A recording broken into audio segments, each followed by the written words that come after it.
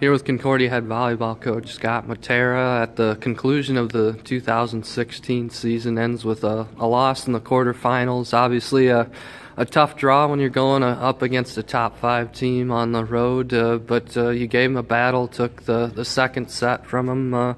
You have to at least be proud with the way your team went down fighting. Yeah, we played really well defensively tonight, which has been up and down this season. You know, we've given up some pretty large hitting percentages to some really good teams, and we really played a lot more disciplined and together, especially in the back row tonight. So I was really proud of that. I mean, the game we won, we only hit about 070 in it, but because we defended and fought so hard, we were able to take that game.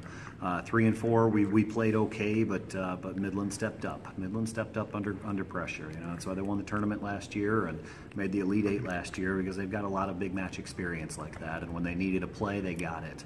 I just remember, you know, that Eller going up and just ripping a jump serve, and they reached out past a dime and ran a brilliant quick off it, and you just go, hey, nice job, guys, you know. And we brought it most of the night after them, and yeah, I'm proud of the effort.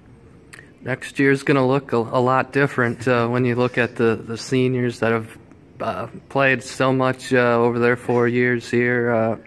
I know we celebrated them a little while back with Senior Day, but what can you say about what they contributed to the program? Yeah, well, I mean, when they came in, we were 10 and 21, you know, and you look at the last 4 years and just the national respect that they've earned in terms of, you know, people know what Concordia volleyball is all about, and they know they're in for a battle. Even though the record wasn't where we planned on it this year, nobody ever took us lightly, because we still had a target on our backs, and that's because of the respect that they've earned and the standards that they've set here.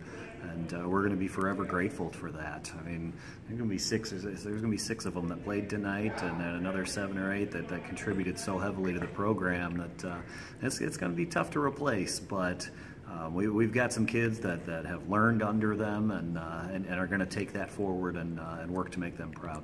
Yeah, there's going to be a lot of opportunity now for going forward for players next year.